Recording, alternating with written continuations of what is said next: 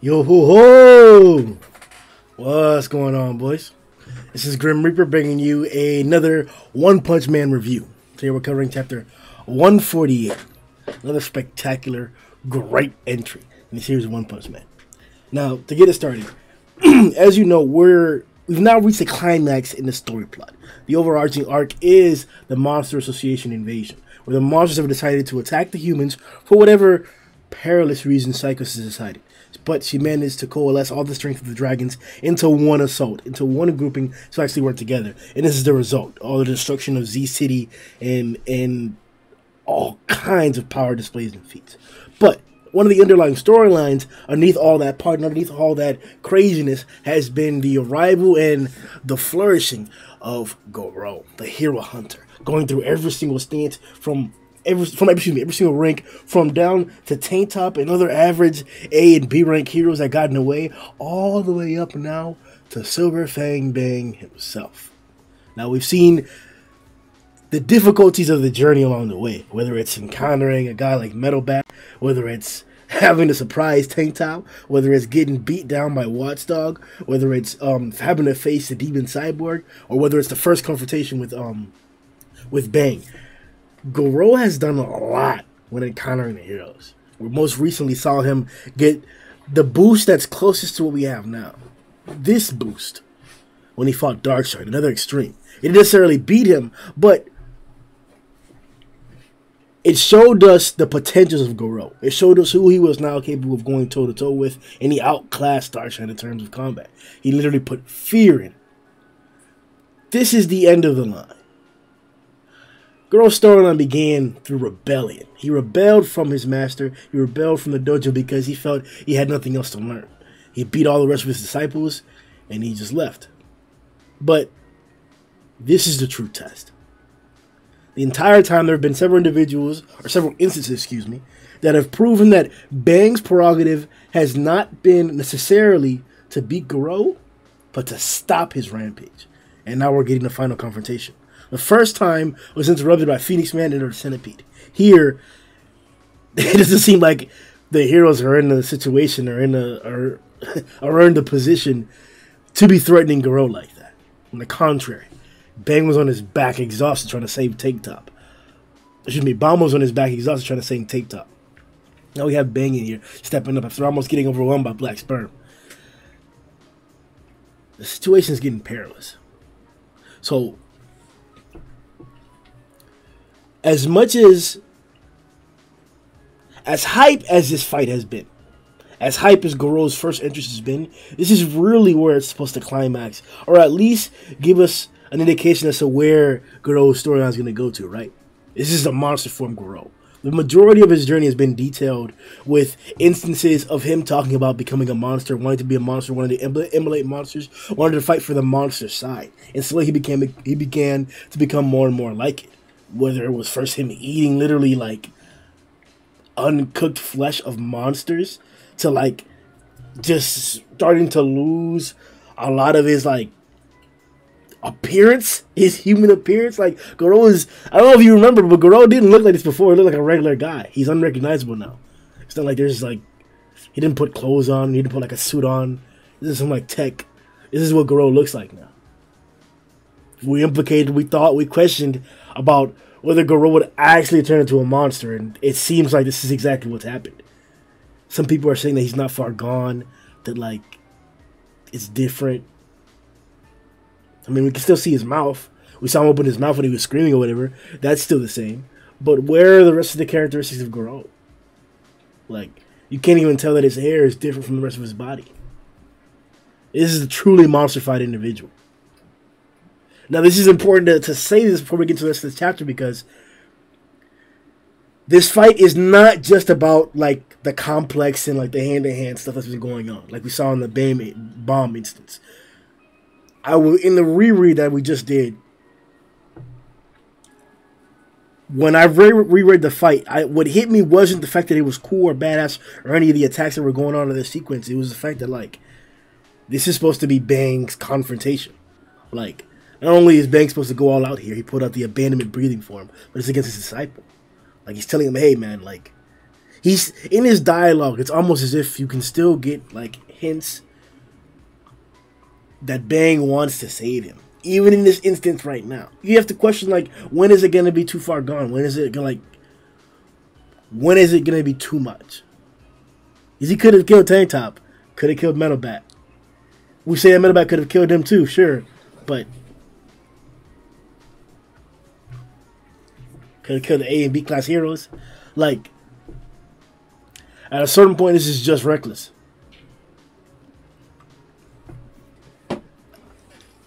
I don't know how it's gonna turn out, man. Because, to be honest, I want Garou to stay in the storyline indefinitely.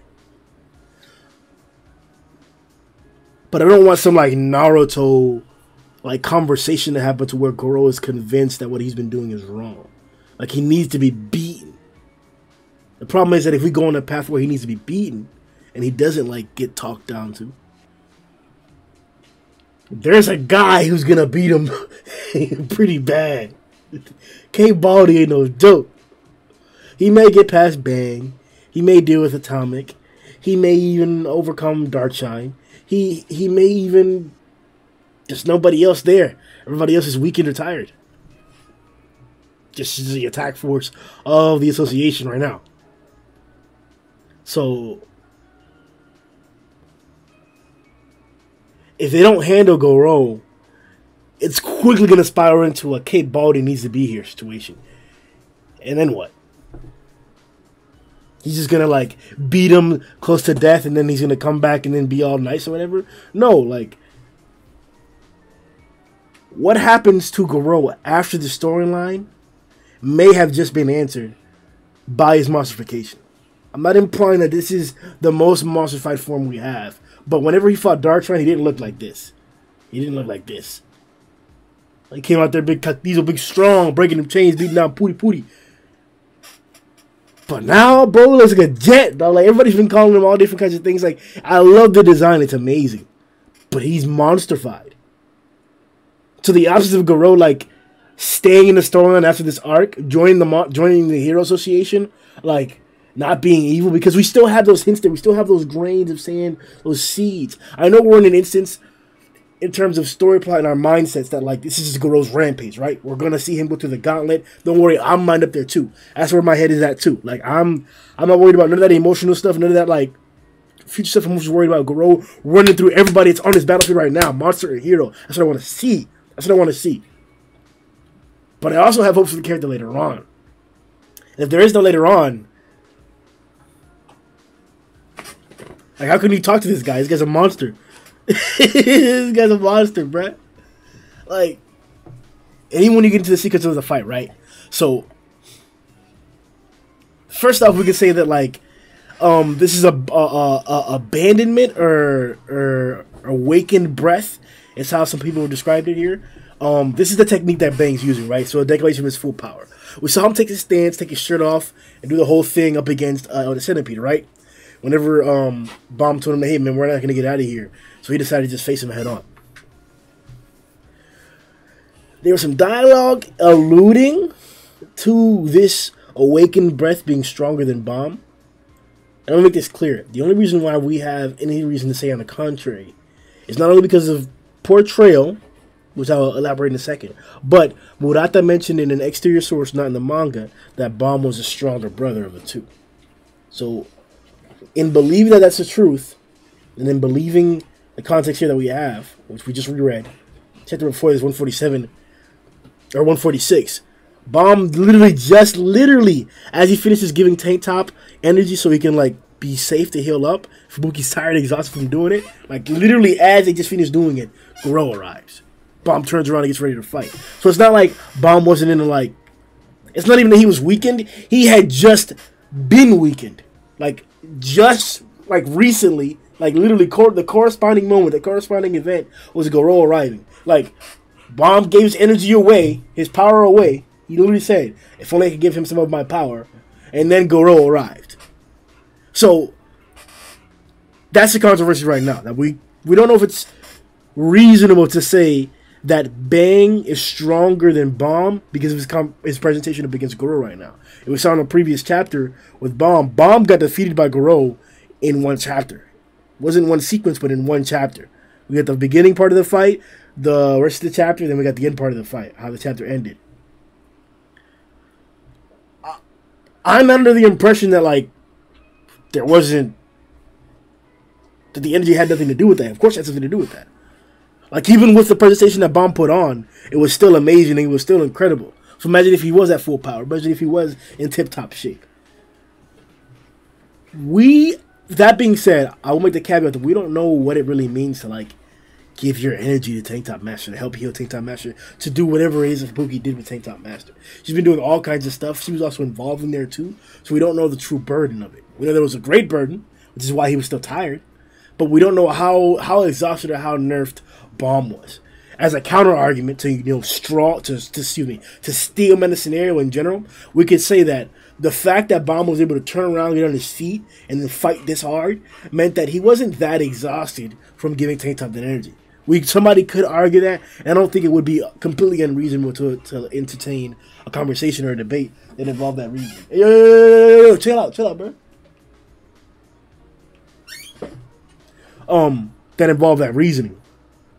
So that's up in the air. That's why I call it controversy, because you guys can decide for yourselves. Remember the chapter 148. You can find the link in the Discord. The Discord link is in the description. Just join there. We talk about One Punch Man all the time, but you can use it to get the links. We have an entire text channel for that. So that's the controversy there. That we see Bang go hand in hand, kick to kick, using the water stream effectively, efficiently, powerfully up against Garou. And this is supposed to be his full power. It's impressive. This shows that not only is this Garou supposedly now confirmed stronger than Darkshine, but he may be able to put up a fight up against Bang and beat him. Bomb mentions that it looks like this guy got stronger, or he's getting stronger mid-fight, right? I pointed that out in the previous chapter as well whenever he fought Bomb, because he learned, remember we talked about this in the review too, that the only time Garou had ever seen the whirlwind was when he first encountered Bomb up against Elder Centipede. When Elder Centipede arrived in that scenario, Bomb had used the whirlwind in that fighting, in that arena, in that city where they were in. So that's the only reasonable explanation as to why Garou would know of the whirlwind, because he hadn't used it before then. And after that fight, coincidentally, we saw him use it against Royal Ripper, up against Rover, I think up against Orochi even as well. I'm not sure, but he definitely implemented the whirlwind after that one instance, after that one encounter with a centipede, where Bomb happened to be there. Now here comes the second time where he encounters Bomb and he uses the whirlwind. At the beginning of the previous chapter, 147, we see Bomb do like a little whirlwind thing, and then Garou jumps out of the way, and it leaves the ground all like in like circular layers. That's where he learned it. Just seeing that is how he's able to evolve to the point where he was able to cancel out the whirlwind in front of the master. Cancel out the master's whirlwind, point blank in mid-combat. Without any training, without anything else. That's why. This not only, like, I pointed out the fact that it's reasonable because he trained with it. As I mentioned before, he's been using, from the first time when he saw the whirlwind, he had used it multiple times. Which is why, to me, it's not just completely out of the ordinary that he would be able to see the master do it one more time and then be able to cancel out the master. It goes to give more credence to Garou, because now his learning capabilities, his adaptability in combat, his ability to integrate, to see, learn, and integrate combat skills like on an instant, has grown, has improved. He's now even more capable with that. I wouldn't say it's on Orochi's level. Orochi saw like the water stream and then was as capable as Garou was off of one look. Maybe it's there, maybe it's more so. Who knows? Who wants to see it? But we're starting to get to that point. It's starting to show you that even Garou's ability to learn has increased dramatically, to the point that he's learning from masters, high S class. We're not talking about low S class anymore. We're not talking about arguable demons, where this guy went from a demon to a dragon, whether he was holding back. We're talking about studs, the strongest, the literal offense of the association right now. The association's offense is arguably outgunned right now in the presence of Garou. You're not going to tell me that Tatsumaki's going to have an easier time fighting than Bang right now. Even if Tatsumaki is in general stronger than Bang, I'm pretty sure Bang can fight Tatsumaki right now, maybe even beat her. Same thing for maybe even Genos, maybe not. He's more tired as well. But Bomb as well, too. Atomic Samurai, he's less tired than Tatsumaki. I'm pretty sure he could do it, too. Like, Darkshine as well. Like, these guys are the offense of the association. And they're all reasonably beatable by Garou under that umbrella. Under the umbrella that's labeled beatable by Garou. That anyone underneath that umbrella can be beaten by Garou. Atomic, Bang, Bomb, Darkshine are all under there because of this association. The weapon users are not yet declared yet. We don't know yet about the extremes of Atomic and Flashy. I'm not going to just declare that outright even though I said it. I agree with it because they should all be relative. Like, Atomic isn't that much stronger than Bang. Like, no. He's powerful as hell. This sword will be a great addition, as we're going to talk about in a little bit. But I don't believe that they're just like levels way stronger than Bang. So, here it is, man. Like, literally, by Garou matching Bang while he's in his awakened breath, we're arguably talking about Garou being able to overcome the entire offense of the association right now. And don't get me wrong, it's not like Garou was just monopolizing the fight. We saw 2 or 3 times already where Bang, Bomb, and Darkshine. We have trio picks, and I even thought about making it a thumbnail. If you come to the Discord, you can see the pictures that I made for it. But you can see all the times where like the guys use like shoulder thrusts or shoulder tackles to send Garou flying. Bomb did it, Bang did it, and Darkshine did it. And every single time they couldn't handle it. So it shows that these guys do still have somewhat superior power to Garou, and that may be Garou. One of Munata's way of depicting more Garou growth to the point to where they won't even be able to match his physical strength. Juggernauts like these guys. We know that Darkshine probably has more physical strength and power than Bang and Bomb knew. But maybe not. Maybe not.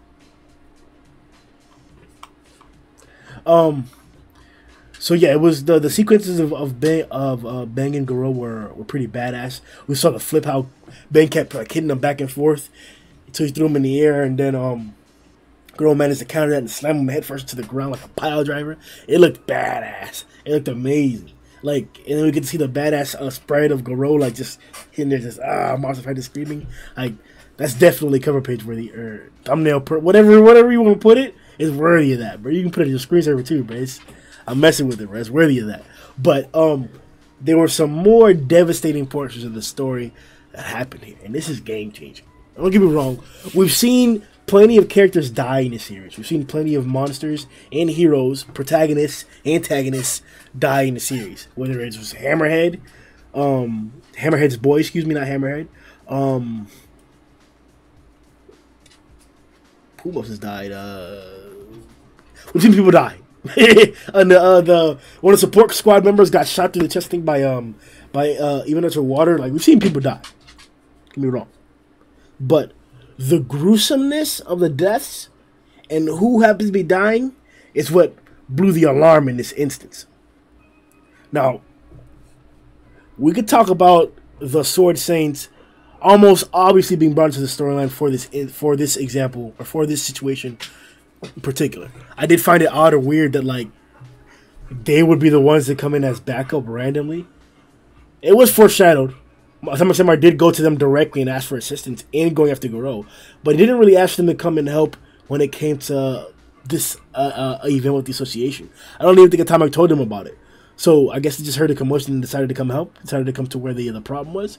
Remember, the news was being broadcast throughout the city, throughout everywhere. We saw it on the news. We even saw helicopters from above trying to be like, oh, when is the shield coming down? Is it done? Is it over? And people were like, yay, hooray. But the fight wasn't over. And there was still some crazy stuff going on here. And as we see. So, I guess that's the plausible reasoning as to why the swordsmen showed up. Even though they weren't expressly called. Unless I'm forgetting some of the detail like that. But you still had some hope for them. Because as we were given context to this story, as we were given the context of their plot in the story, this chapter just now, that they've existed for gathering these two swords for a prophetic swordsman. That's technically been the goal of Sword Saints. Ahadagiri, I believed, or Nichiren mentioned that it was also their goal to coalesce their powers together, to work together. That was another general mission of the Sword Saints, strongest users. But it seems like a waste. Like, don't get me wrong. Like, I like the death. It's a good added note to the story. But death without purpose is the same as not dying. I'm not saying that there wasn't like a reasonable purpose for this. Like, this not only adds to Fear Ugly's count on the Monster King race, but this character was already one of the most brutal in the series. Like, it fits his character. But the previous instances that we got of like a Mind Mask and Tank Top Master, they didn't die. They also suffered the brutality of Fear Ugly, and they ended up not dying. So it just shows like the favorability. Maybe that's not a word. How Murata and one favor certain characters that are clearly going to be retained in the story. Like, I know he's a mainstay. I know Tank Top's going to be a main character the entire time. He's in S class. But like, come on, like, if you're going to treat him like that, just actually kill him. There are other people that can take his spot. Like, and don't get me wrong, I know that he's a big piece. If there's going to be anybody to remove, you may not want to be him because of how he's connected to so many of the different characters, and it's a big plot in the Tank Top army and the whole Tank Top facade meme. And I like it. It's funny. It's a good addition to the story. I don't want it to be removed. I'm just saying, like, this could have been a more effective death, more effective way to show the impact and the craziness of this battle, the ferocity of Fear Ugly. And you didn't have to kill them all, excuse me. Because they could have served a different purpose. Like, why even bring them all? Like, now there is no Sword Council. It's just going to be Atomic Samurai and Spring Mustachio and Yan, Kawatachi Bushido. Like, we never met Zanbai's student. We never met Abaramai's student. Like, those are students. Was it the same as, like, Atomic? Like, I don't know. I guess they're just going to cancel out that. I don't know. It also adds more context, or it gives Atomic Samurai's story a bigger plot line. We have one for Drive Knight who's somewhat connected with Genos', right? Genos has one, and it's a more expanding one about someone who killed his family. Metal Knight's somewhat involved with that as well, too. Ted Emperor doesn't really have one, but he's kind of been given one to a certain extent a little bit, in the whole growth thing and maturity thing. So I can see them trying to add larger, more retainable, more in-depth storylines or story plots to these characters that'll be unraveled later on.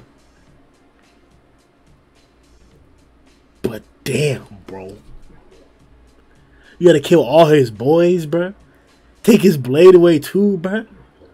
Like, they've been going after Atomic this arc, bruh. Now, first it was taking him with the FAS, bruh. Then they had the Atomic G5 core tank the Atomic Slash. Then you had him not be able to like jump up and cut Hirochi while she was flying, which is that crazy. Then you had yeah, that's really it. Atomic's in bottom besides that. I'm sure you had some difficulty with Black Sperm, but like, who wouldn't have difficulty with Black Sperm? Look like like look. Who wouldn't, dude? Who wouldn't, dude? And now we're trusting Atomic. I really think Atomic's going to be the one to do it. I think Atomic's going to be the one to take care of Golden Sperm. I do. I'm going to discuss that more in depth with the boys in the podcast. It should come out tomorrow, so check that out. Keep your eye out for that. Around like 4 p.m. Eastern Time? 3 p.m. Eastern Time? 3 p.m. Eastern Time. One Punch Man podcast tomorrow. But, like, this has been, like, all of them. Like, Abarame, Nichiren, Zanbai. All to vomit Fear Ugly. And don't get me wrong, like, well, no, let me not say don't get me wrong. I'm somewhat confused or, like, I don't know how I'm supposed to feel or what's supposed to happen next, because This poison has been a problem. As of last chapter, this poison was like really became a problem.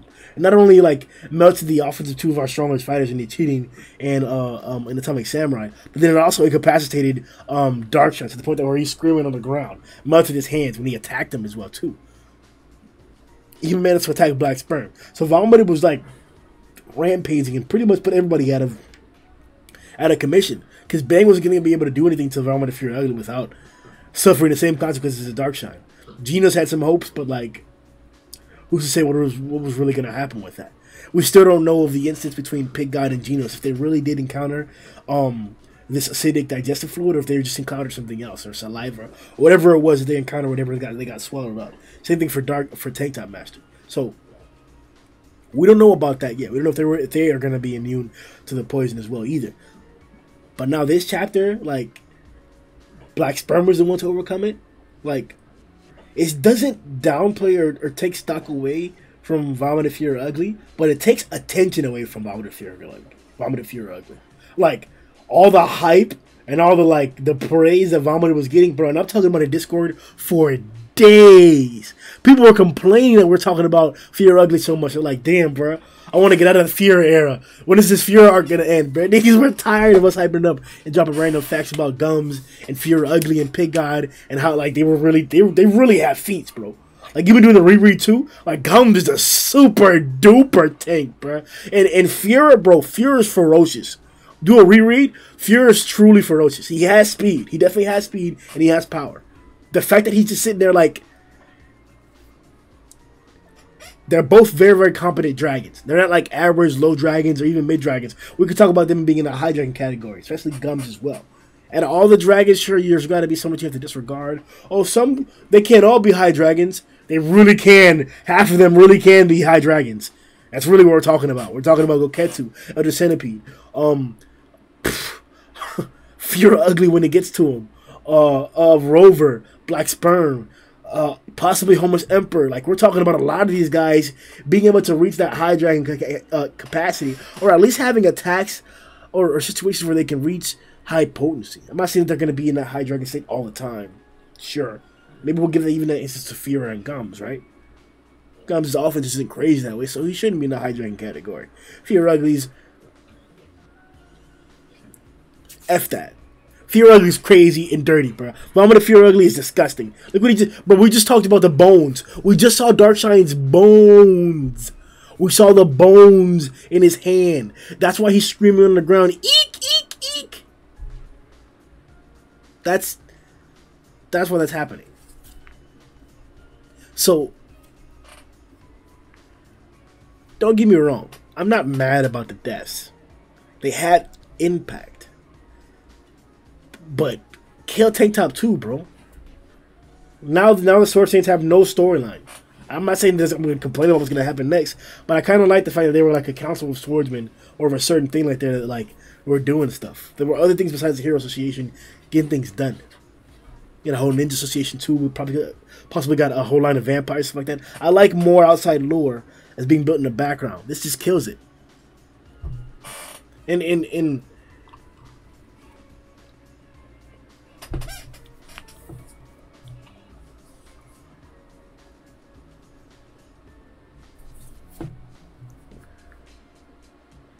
Atomic Samurai wasn't that emotional about killing Haragiri. He was upset about it. Don't get me wrong. But he told Puri Puri, like, I just had to kill my best friend. Like, as if it was a matter of fact, like, it happened. Like, I understand it happened, and I gotta get past it. So now Zamba, and he's cheating, and Abarame. Abarame tried to save him doing it.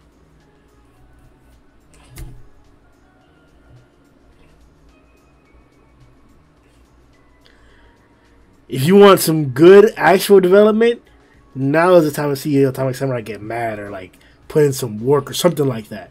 Like, we have to see an emotional response from Atomic Samurai, and that would be fitting. Instead of like forcing in some Child Emperor, Zombie Man stuff, this would be fitting emotional development for the character, emotional turmoil that could spur on some strength or some added action. But this chapter didn't just hold emotional impact; it was also disgusting too. So we get Vomited Fury Ugly, like, just sucking up the remains of me cheating on Abarame. Just disgustingly, like. like sucking up the pool of black sperm. Excuse me, not Barame. Like, it's gross. Now, what happened to me is that the numerosity, just the sheer vast number of black sperm, really made me like. It really makes you remove the consequence of killing a single black sperm, right? Because it's not going to do anything. There's so many more. He's not down. Like, they're killing black sperm left and right, and he's still just as a menace as he was in the beginning. So it really doesn't seem like a big deal when somebody pops a black sperm. But it is a big deal to black sperm. And that's what I had to like. That's what I reassured myself I had to take notice to in the reread, at least. Like, that's why I thought, like, hey man, like, you're so like petty. Like, anybody says anything to you, like, black sperm spends his time talking shit, talking junk, and then whenever somebody talks junk back, he just turns into his big golden form. Like, but hey, that's what it is, bro. This guy's sensitive, bro. Like, like you say it's that, but I guess he doesn't take nicely to being attacked. That's an attack. So we gotta remember that black sperm is part of a whole. So that it makes sense as to why that would be like. I'll just leave it at that. That's the reasoning. He's still fragile. He's still got a weak ego, but it makes sense that he gets vomited on. It takes him out some of his clones, so now he's gonna fight. And this is he put in that work. Right away, he worked Fuhrer, but I want to see more, bro. To be honest, the fact that people didn't put that much of the hype on how Vomited had just matched a double super alloy bazooka from Darkshine, that helps to downplay Golden Sperm. That's why I think that whenever I'm hyping somebody up, like, at least declare that you like understand why I'm hyping it up, or like, oh, I see why you're here.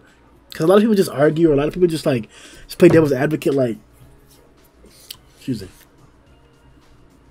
It does nothing but like take away from the story. Like, if at least like read the story to enjoy it. Don't read it for like verses. Don't read it for debates. Like, read the story to enjoy it. When you do that, you'll be able to notice all the little things that they're adding in there, all the little Easter eggs, all the different connections, all the different like callbacks, and as you can see, they're going back and forth. As you can connect, like, there's a bunch of that. There's a bunch of little Easter eggs like that you can see, and that are bigger plots and a bigger storyline. If you pay attention to, oh, it makes sense to why that happened. Golden Sperm putting the hands on Vomited Fuhrer Ugly didn't look that crazy in this chapter. It didn't. But it has crazy context because we had just seen not only Fuhrer Ugly speed blitz Bang when he was midair after coming through gums, just speed blitzed him from behind, because Bang came from behind him, Fuhrer Ugly, and just took out gums. So Fuhrer was like, Phew! Hopped up there and was about to take out Bang, and then Bang deflected it just in time. So Fuhrer's fast. Not to mention him getting speed blitzed by Darkshine last chapter from behind again, turning around and then matching the super double bazooka with his own caving punch. He's fast as hell. We have the power. It's a super double bazooka. We know the power is there too.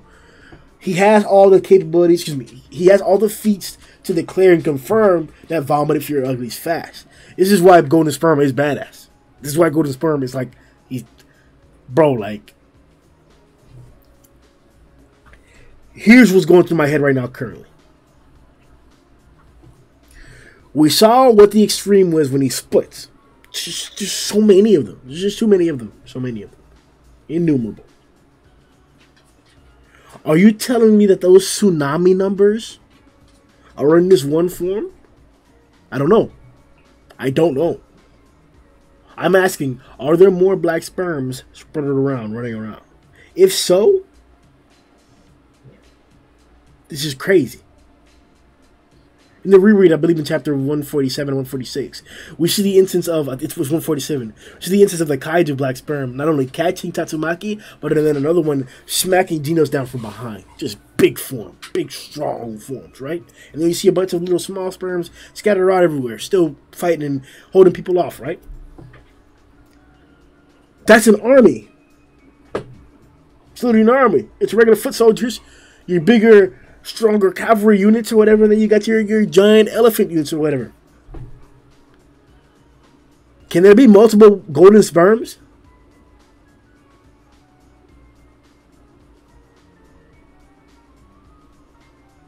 Bro, imagine like 6. I know the other ones wouldn't get that many of them. Imagine 6. 6 of these guys. One for every single S-class. We saw it in Naruto. It can be done. Madara's talking shit to the Kages. He's like, hey, it's 5v1. You're the greatest ever. It's only fair. And then Madara's like, alright, I'm going to make 5 clones. 5 wood clones for every single one of y'all. Hey, it's 5v1. You guys are Kages. It's only fair. Hey, bro. You're trying to win the fight of the fittest. When he cheated into that big little slash, that big slash is signature attack, Home was in the corner smirking when Sperm was getting squished by him. And Sperm was sitting there just putting their work on him. Home was sitting there smirking, bro. Scheming, talking about some, hey,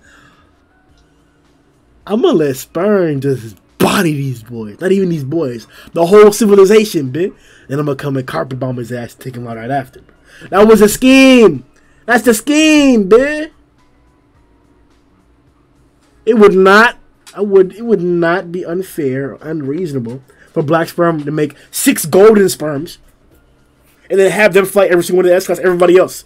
Have this guy fight Fuhrer, have one of the guys fight Homeless, have somebody fight Atomic, have somebody fight Tatsumaki, have somebody fight, you have to fight Garou! You have to fight Garou, bro, so there's still hella fire that can come from this. Still hella fire that can come from this.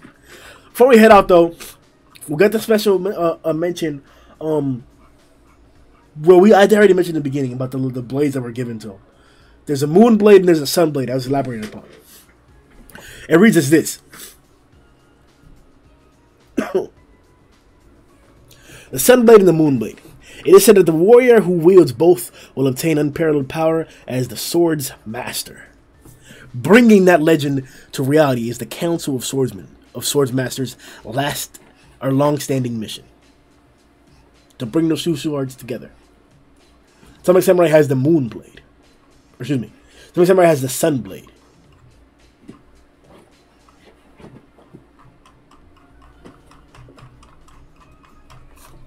Sorry about that. We don't know what it's gonna do. We don't know what it's gonna do. We don't know. I'm the biggest fan of just giving a sword, giving a weapon, it becomes stronger. This is Atomic Samurai. It's not like he doesn't already have the unparalleled skill. This is the fastest attacker that we have. So I'm interested to see what this does. I'm interested to see. Who knows? We'll see. That being said, stay tuned for the podcast tomorrow where we're going to be comparing, contrasting a multitude of different ideas and a multitude of different instances that happened in the chapter. Stay tuned, man. Yo!